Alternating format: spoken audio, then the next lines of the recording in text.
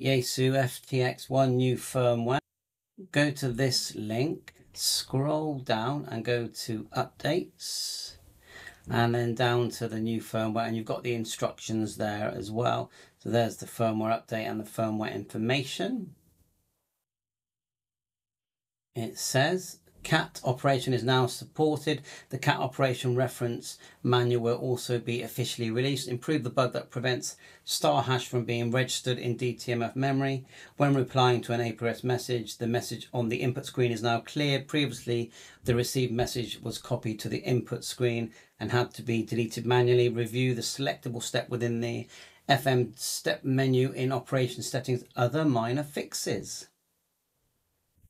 Of course, we read the manual, scroll down. I've got the SD card that was in the radio and saved to in my computer because I've done several videos on this. But if you look here, how to confirm the firmware version, you press the function knob, touch extension settings, and then go tap it, and then you'll get your firmware version. And how to update, put the card in, and when you're pressing the QMB, it looks like the MW and the MV key.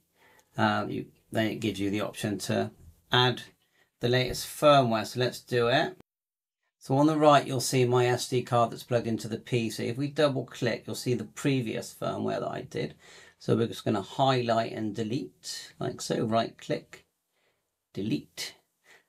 Yes, and then I'm going to highlight these ones here on this side. Just highlight, see if I can, I might just drag them actually, it might be easier. So we're going to click one at a time and just drag and let go. There's 1, 2, I think it's 5, 3, 4, and the UK model should be around or available for dispatch on the 12th. So there you are, we've got all those files in there. Let's look at the difference. It's hard to say. Let's just get it into the radio, and the radio will tell us what is needed. So grab it from the PC and plug it into your radio. Okay, we're at the radio. SD card is back in. Got the power supply connected and the battery removed. Turn off, like so. And we're going to hold down the QMB and the far right 2 buttons marked VM and memory. So just, and then turn on the radio at the same time. 1, 2, 3. Oh, it's quite fiddly. 1, 2, 3. Sorry, it's gone a bit dark. Keep your finger on. And then now, before we would turn it to the right, the function button, 5 times. 1, 2, 3, 4, 5. And it checks. Now I'm seeing that it's saying no such file, available. So I'm just gonna tap it, all 3, and go update. Let it do its thing. Just be patient while the blue bits fill up. And don't turn the power off, don't touch anything. And then it moves on, it does a green tick, and then it's moved on to the DSP. It's quite slow. On to the last part. Okay, it's rebooted, all looks fine. Remember, we do have to factory reset. But before we do, I'm just going to show you that you can also do the factory reset by pressing, not factory reset, pressing the function. I meant the update. Go into extension. Go down to SD card. Then go down. Go firmware update. There you are, and that should be the ones we've got already. The only one I'm finding strange is the OPT one, because it is listed in the instruction. So I'm not understanding why that one hasn't gone in. But what I'll do, I'll see if someone else's video, if they have the same thing, and then I know that's the norm. So now we'll factory reset. We'll turn it off. Hold down the bottom 2 buttons. Just there. Oh, it's so fiddly. Turn on.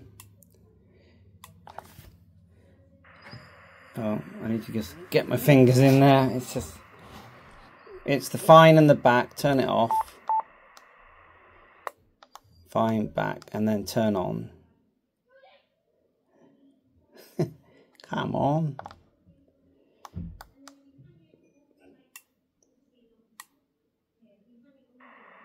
It's not going to let me. I'm just going to use the menu. Hold down function, extension, reset, or reset. Ta-da! Like so, and now when you press and hold the function and go back to extension, and that's what we got. Bye for now. Yaesu FTX-1, just done the firmware. Today is the 28th of July 2025. Just quickly testing it, so.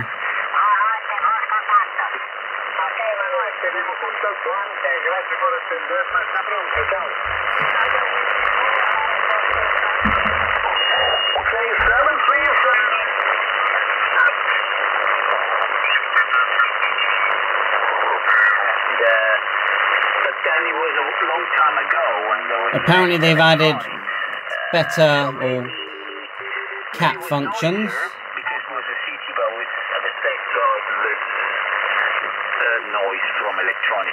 When I've found it's all worked very well for me as it was. I have managed to get myself a GPS antenna. Let's quickly turn it on.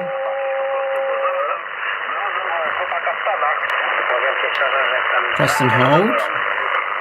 Operation. Go to the bottom with the down arrow. GPS. Turn the function. Done. And let me show you my antenna. It's not the one you get from Yaesu. It's made by a company called Firmware. You can get a 2.5 jack extension for it as well. And I'm not saying get this one, but it's the one I've got because I couldn't buy the original anyway. Let's plonk it in the GPS one, which is third one down.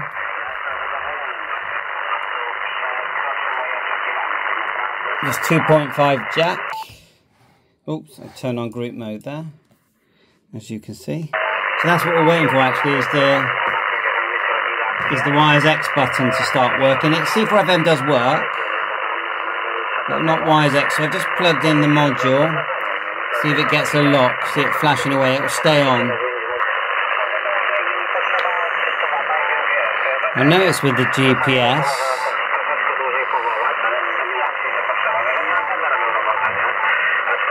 all that with 100 watt. There's no way of viewing it, do you know what I mean? You go to APRS, settings, right, it's off at the moment.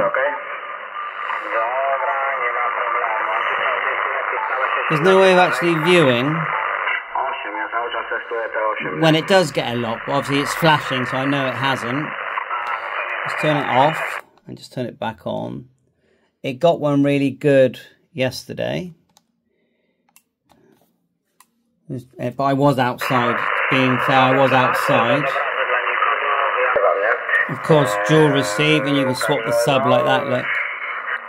You can't see both halves at the same time. Who knows, they might add that. So you switch, pressing that. And you obviously got the multi, the 3DS. Bye for now.